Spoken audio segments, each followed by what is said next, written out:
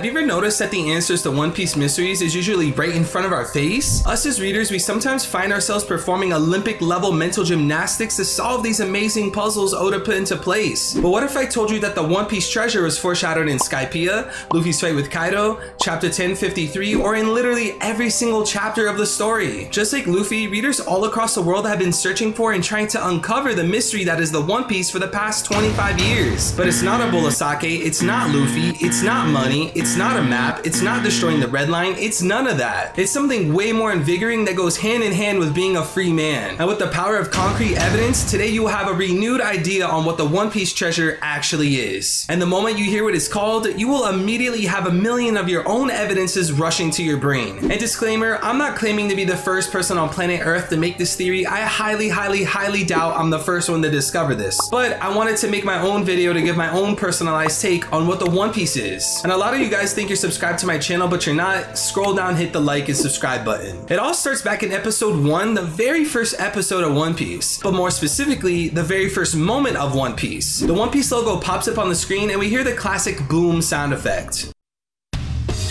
We take this for granted, but every single time a character appears or a revelation is made, the boom sound effect is played. Now there's actually a secret origin to this boom sound effect that many people don't know about. Back in 2015, there was an interview featuring Ichiro Oda, the author of One Piece. There was a lot of questions asked and answered, but there's one question in particular that we need to talk about immediately because you are going to be mind blown. The interviewer from Shonen Jump asked if Oda could explain what inspired the boom sound effect that he uses almost every single chapter. And this is an important question because this is the untold story behind the creation of the infamous boom sound effect. Oda says, I just draw a sound effect that I believe would be in the particular scene. And for some reason when Oda said this, he decided to laugh, which I think is extremely suspicious and you're about to see why. Oda then goes on to say the idea of the boom sound effect might have had its inception from the taiko drum sounds you hear in Jiregeki's deciding scenes. Now it's important to pay attention to the fact that this sound effect we constantly hear was inspired by taiko drums specifically. Now that we understand that, isn't it funny how of all things that could happen in episode 1, we see Luffy floating through the ocean in a drum barrel?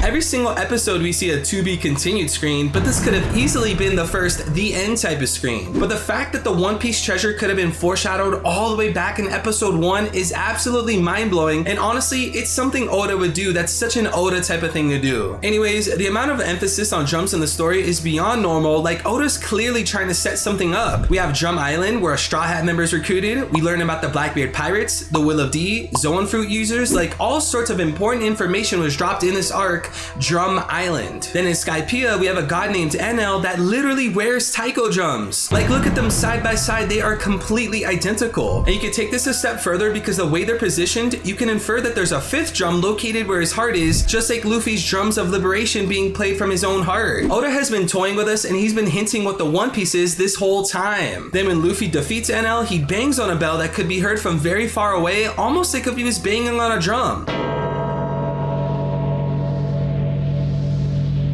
If you do some research on taiko drums, it turns out that when they're hit hard with a baki, taiko can produce sounds topping 130 decibels, meaning that they're as loud as a jet airplane. A fucking drum can do that? You might think that this is a random fact now, and yeah, I can see why you would believe that, but I promise you this is going to make perfect sense later on in the theory, and you are going to be mind blown beyond belief. Next, we have to actually talk about a different anime called Naruto. Now I know what you're thinking. You can't compare One Piece and Naruto, they're not the same thing. Yeah, Einstein, obviously, but check me out. The author of Naruto, aka Kishimoto, was like best friends with the author of One Piece, aka Oda. They've mentioned each other in many interviews, and in the last page of the last chapter of Naruto, Kishimoto drew the Straw Hat Jolly Roger on the faces of the Hokage. Then in response, Oda drew what seems to be Luffy and Nami visiting Naruto in a ramen shop. Okay, but what does this have to do with the theory? The deuteragonist of Naruto, aka the secondary protagonist, is a character named Sasuke. And in Naruto, Sasuke has a power-up called Susanoo. Now, Susanoo wasn't created in Naruto, it actually derives from Western Japanese mythology. So it's important to note that Oda isn't the only mangaka that takes inspiration from real-life mythology. A lot of authors do this. Now, at one point, Sasuke had the power to create black flames called Amaterasu. And in real-life mythology, Amaterasu and Susanoo are siblings, with Susanoo being the younger brother of sun goddess Amaterasu Amaterasu. Now what if I told you that Oda is definitely inspired by sun goddess Amaterasu? It's not only Oda's best friend Kishimoto using Amaterasu in his story, it's also Oda himself using it in One Piece. I believe to some extent, sun goddess Amaterasu inspired the legend of sun god Nika in One Piece, and I'm about to explain why. What if I told you that sun goddess Amaterasu has a direct connection to taiko drums in Japan? Legend says the word taiko literally means big drum in Japanese, and the large rumbling sound of drums has been a part of the culture and the tradition of Japan for centuries. Some say the origin of the taiko harks back to the time of the gods, with the legend of Amaterasu, the sun goddess, being the story of the creation of the taiko. What this means is sun goddess Amaterasu created the taiko drum in Japan. So therefore, it is my sincere belief that sun god Nika, aka Joy Boy, created his own treasure that was a drum.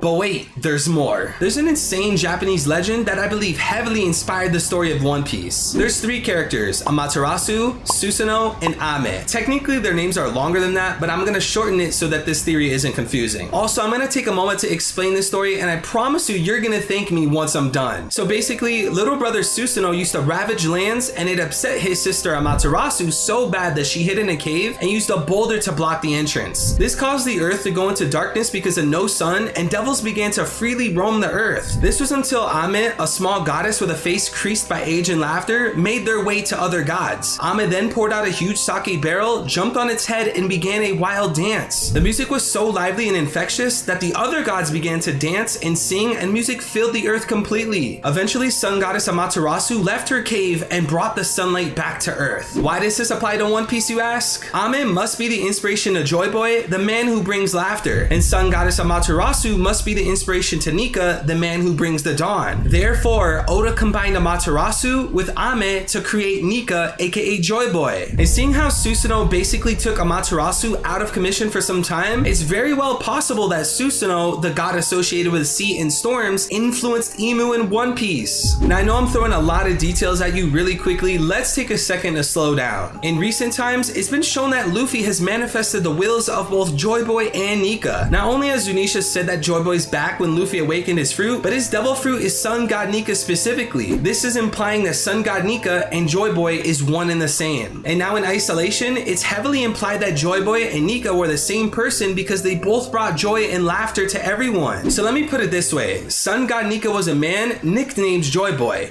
and his will was inherited by a man named Luffy, nicknamed Mugiwara. You can even take this further because Imu has a secret giant straw hat hidden in the depths of Arijwa. A lot of people, including myself, believe that this straw hat belonged to the one and only Joy Boy, or should we say Nika. And Imu has been catching on to how Luffy inherited the will of Joy Boy and is wearing the same type of hat that Joy Boy used to wear. If you made it this far into the video, please like, comment, subscribe. This theory and video took forever to make. Now that we understand that there was a character named Nika, Nick's named Joy Boy, and then Luffy inherited the will, let's explain why Imu correlates with Susanoo. A lot of people notice this, but if you take the name Imu and flip it backwards, it becomes Umi, and Umi in Japanese translates to sea or ocean. This could be metaphorical where Imu controls the ocean of the world, or it could be literal where Imu physically controls the ocean and maybe even has an ocean type devil fruit. It could be a Logia type named the Umi no Mi, and Imu was so creative that he nicknamed himself after the fruit but backwards. So in short, Imu-sama could correlate and control the oceans just like Susanoo. What also helps the case is that the descendants of the current world government were the people who destroyed the ancient kingdom. 一つの巨大な組織を作り上げた。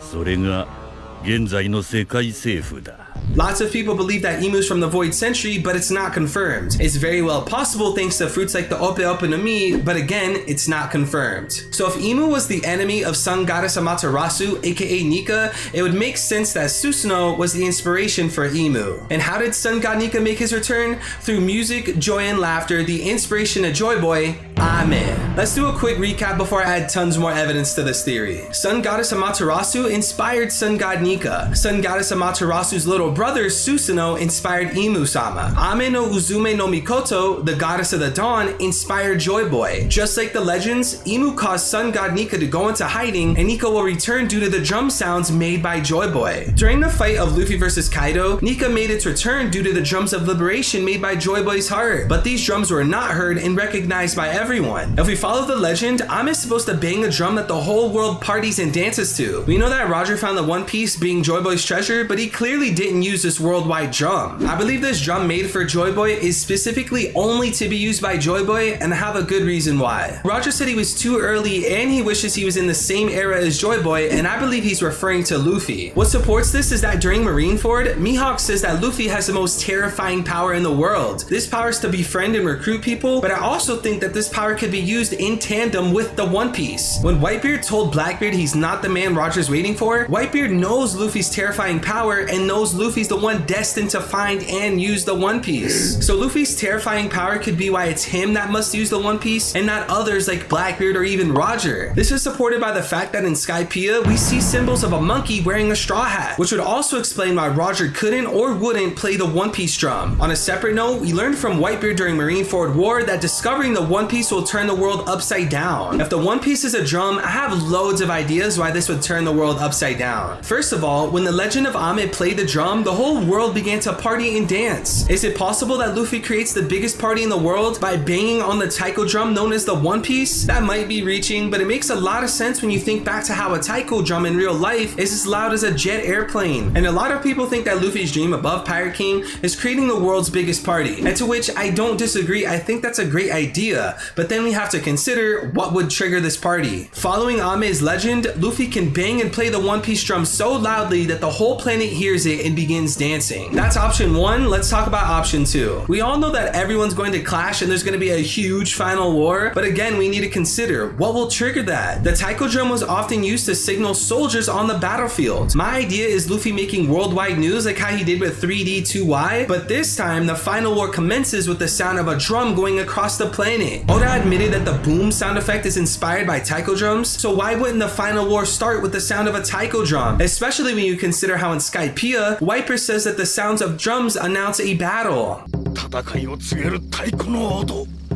That's a direct reference to taiko drums in real life that Oda is inspired by. This would also play into how Whitebeard said that the One Piece world would flip upside down upon the discovery of the One Piece. Would triggering a huge world war flip the world upside down? Yeah, I think so. And now this third option for what the One Piece drum could be used for is a bit tinfoil, so be prepared. What if this taiko drum, aka the One Piece, was so loud it shattered the red line? I highly doubt a punch from Luffy would destroy the worldwide mountain, so I'm more in favor of a drum. A lot of fans do think that the ancient weapons would be used to destroy the red line, which is completely fair, but we can't treat headcanon as fact. Oda could throw a complete curveball and not have the ancient weapons destroy the red line, but instead have the One Piece destroy the red line. Again, this option is super tinfoil. I'm not gonna die on the hill for that. Honestly, I believe that the One Piece drum will trigger the final war. Now, there's actually one more bonus option that the One Piece drum could do, and I definitely want to share this even if it might not happen. Back in Dressrosa, we had a child named Sugar turning everyone into toys and having them wiped from memories of everyone who knew them. I believe in many ways, both Dressrosa and the arc are foreshadowing what happens in the ancient kingdom. I want to connect them by saying that everyone's memory of the Void Century was wiped, just like how Sugar was wiping people from the memory of Dressrosa citizens. And this is still going on because the world government banned reading poneglyphs. Now, what if Luffy playing this drum that again is limited to Joy Boy brings back everyone's memory of the Void Century? Not only would this turn the world upside down or piss off the Gorosei or parallel Dressrosa, this would also trigger the final war that is bound to happen. According to Whitebeard, someone will carry the history of the world on their back and they will turn the world upside down. Luffy's heartbeat, the drums of liberation, cannot be heard worldwide, but I believe the real drums of liberation, the One Piece, will be heard worldwide, especially when you consider the voice of all things. Luffy could use the voice of all things while he plays the One Piece drum. This would make the voice of all things a lot more significant and have a vital role in the treasure Joy Boy left behind. So to recap, Amaterasu was an upset person who went hiding into a cave because of Susanoo. Ame dumped out a sake barrel and played the taiko drum, which freed sun goddess Amaterasu. This brought the dawn back into the world and created one big party. Like, I am very certain that this is what heavily inspired the story of One Piece. So now let me ask you, look deep down within yourself and ask yourself, is the One Piece treasure actually a taiko drum?